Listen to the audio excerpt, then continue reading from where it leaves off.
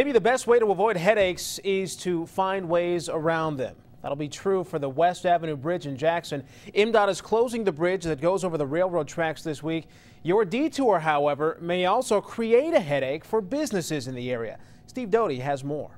Sitting next to a torn-up road and a pile of orange barrels is Roxy Cafe. Well, we just celebrated our 37th year, April 1st. Business is steady on a Monday afternoon, but that could be changing. We are anticipating soon to be closing the M50 West Avenue Bridge in Jackson. I do think it might have a little negative effect, especially during the week. Add the additional construction down Ganson Street and sales could drop significantly this summer. We're there just one construction season doing both of these projects. We anticipate the M50 West Avenue Bridge to be closed through August. I'm standing here on Wildwood, one of the streets marked as a detour during the construction process this summer, but local residents in this area aren't too thrilled about the potential increase in traffic. I dread it. It's needed. The renovations are needed, but I dread the problems it creates. Ann Diamond has lived and worked out of her home just 4 doors down from Wildwood for 50 years and isn't looking forward to people cutting down her streets. I'm looking forward to getting done. How's that? MDOT says the West Avenue Bridge is one of the older structures left to be fixed, and the construction this summer will only benefit the drivers. Once that bridge reopens, we'll be improving safety on the bridge by improving sight distance.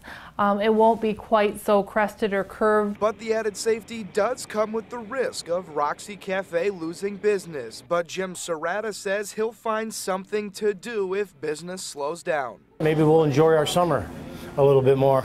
I'm going to get on the motorcycle. In Jackson, Steve Doty, Fox 47 News.